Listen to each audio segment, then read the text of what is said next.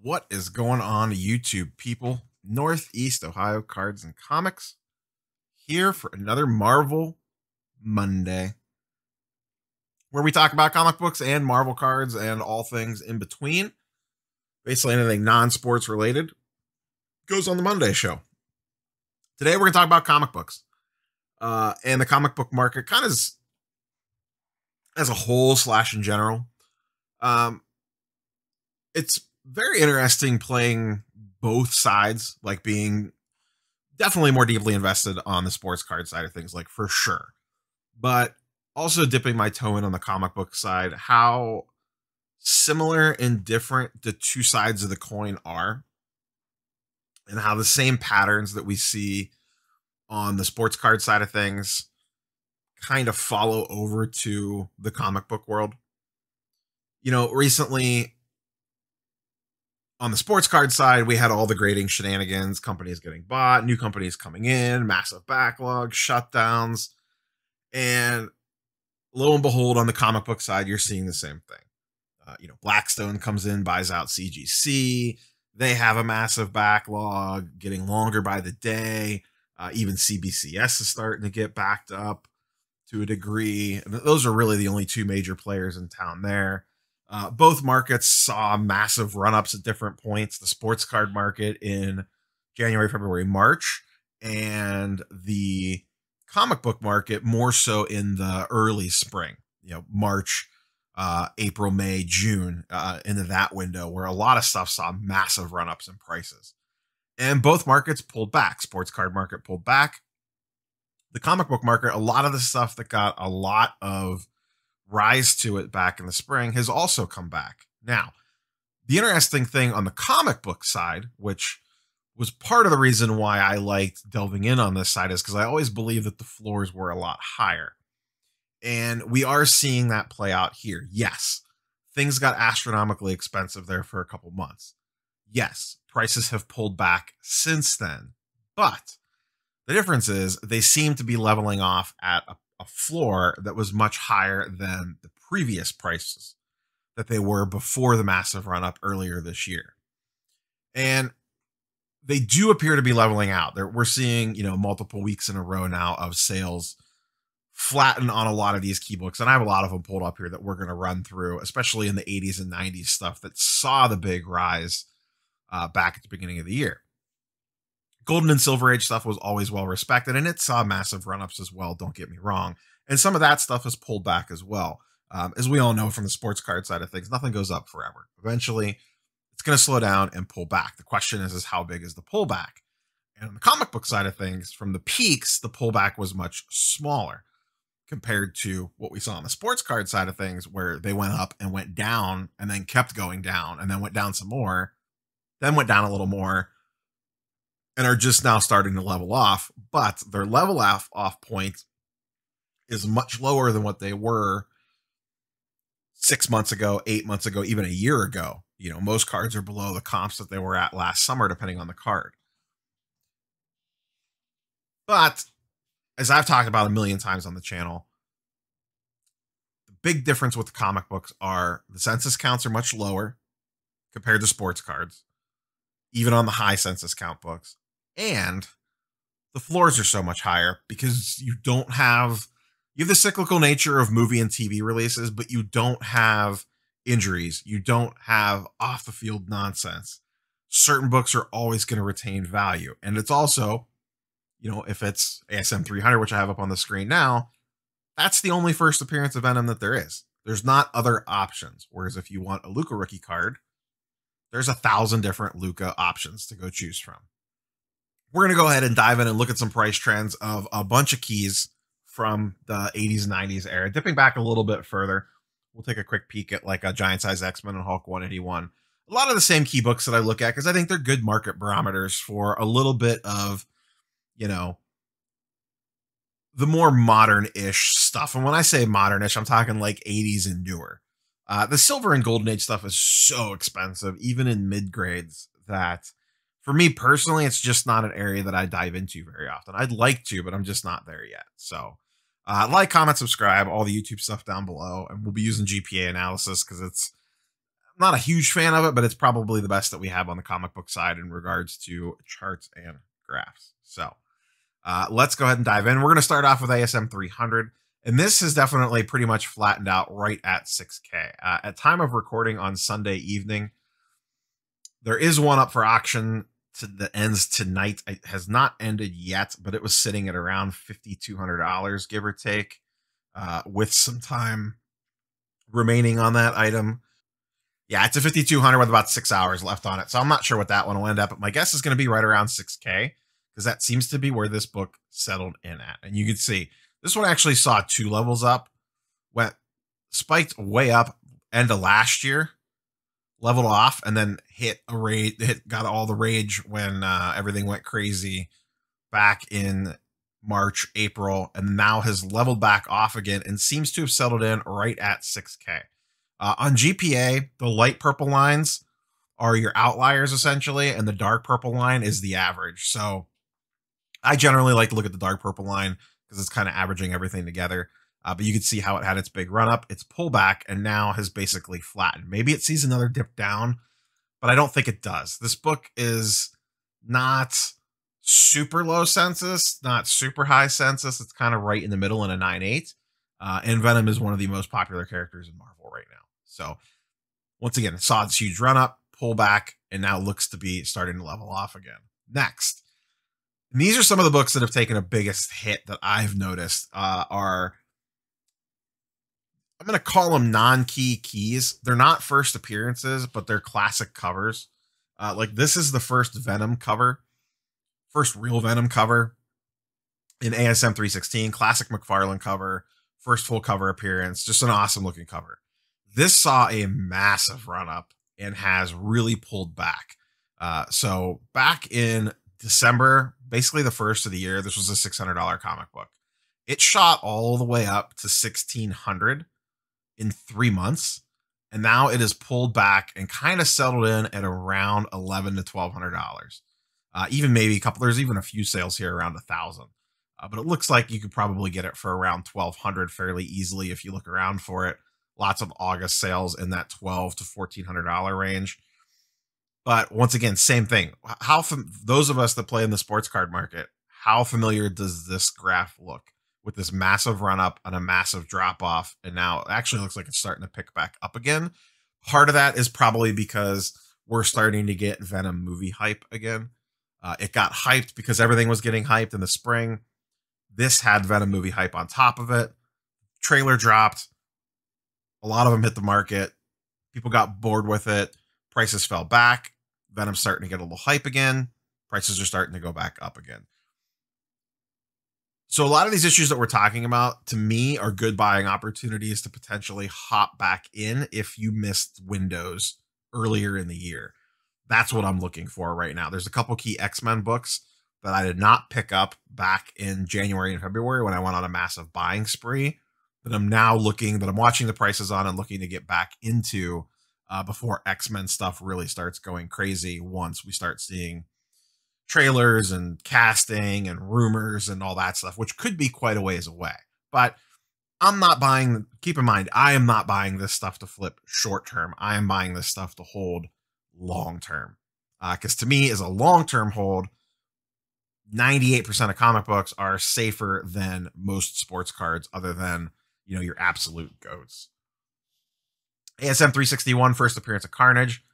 Same thing. Saw a pretty big run up back in April or March/April. Got all the way up to around a $1,200 average with some high sales around $1,600.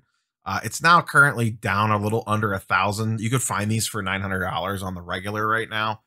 This one's a little, when it comes to census stuff, this one is definitely considered high pop or high census.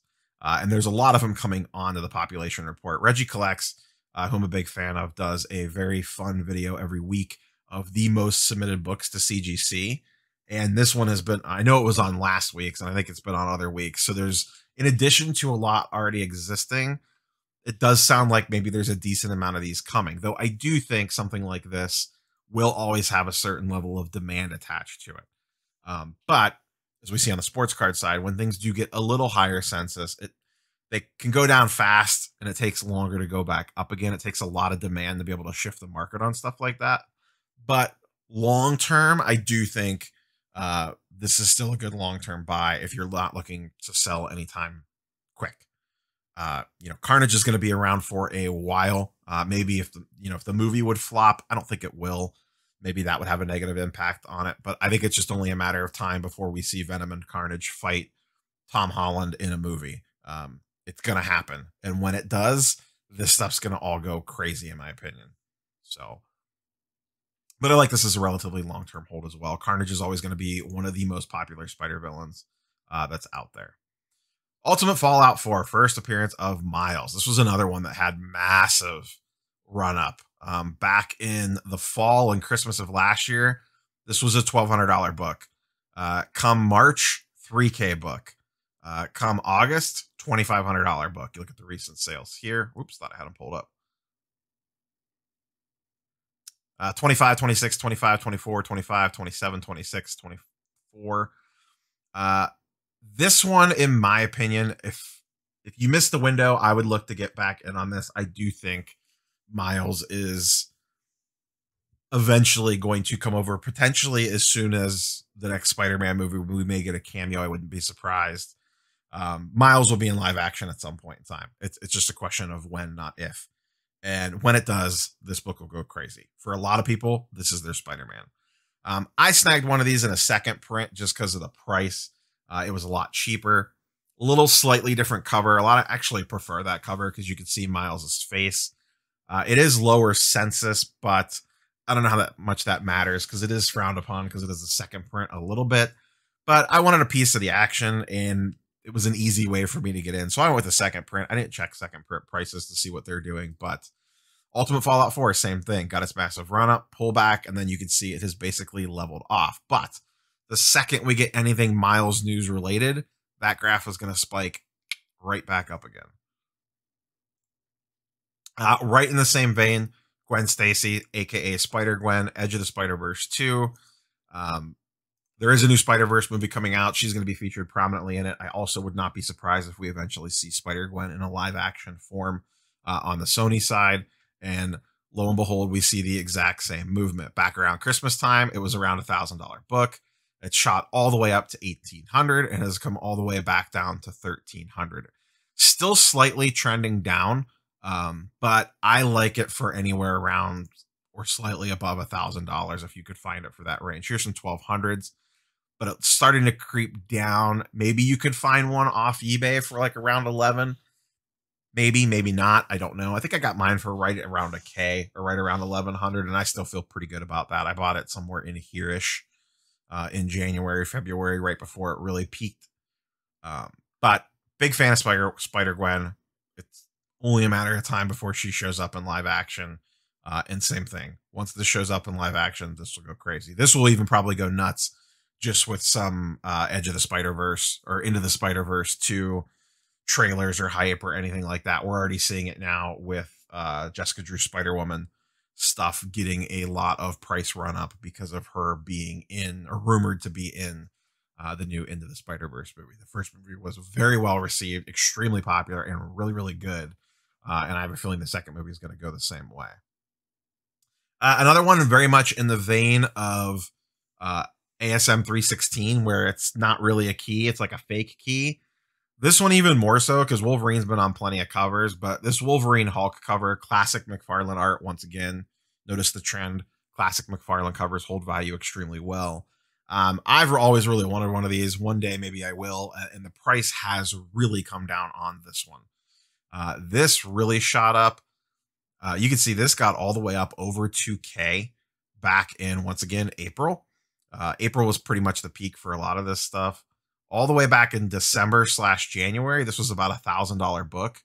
Got all the way up to almost 2,000 and then is back down to around 1,400. And in fact, it might not be on here yet. Yeah. I was going to say one just sold a day or two ago for under 1,400. Actually, here's a 1,375, a 1,325. Oh, here's a 1,025. I missed that one. I don't know where that sold at, but I wish I would have saw that. Once again, not really. These ones get tricky because it's not necessarily a true key. There's no first appearance involved here. It's just an extremely wanted cover for display piece by a classic artist with two iconic characters and a throwback to Hulk 181 with them two going against each other. I absolutely adore this cover. I would love to own one day. If I found one for around a K, I would probably buy one for my personal collection. But I worry this book isn't going to see big spikes and swings based off spec, in my opinion. It could see some, Wolverine and Hulk, if they would fight in a movie or show up on screen together, this would probably get a bunch of run up. But Wolverine just coming to the X-Men, I don't know how much of a bump this would get. Maybe it would because all Wolverine stuff would go up, but iconic cover, iconic artist, decent census population. It's a little high, but it's not like crazy high. Once again, I don't get as scared off by comic pops as a lot of people do. The only one on this list that really concerns me is ASM 361, and I would still buy that book at the right price. So, good old giant size X-Men #1. Oh, probably one of my most wanted comic books out there. I talk about this one all the time. One day I shall own one. I have my eyes peeled because their prices have come way down. I pulled up an 8.0 here because there's been a decent amount of sales on an 8.0. But once again, we see the exact same thing. December 31st, this was about a $3,100 book. March 31st, it's an $8,000 book. And then currently, the last couple average sales were around 5,500. So definitely still up there, but has come down quite a bit. And to me, the giant size X-Men specifically at the right price is about as safe as it gets. There's a lot of them. There are a lot of them across all grades. Obviously, in higher grades is a whole different story. If you can afford a higher grade and you can lock in a higher grade of this book, especially with the downswing in prices, I absolutely would. This is the ultimate long-term hold. When the X-Men come, and they are coming,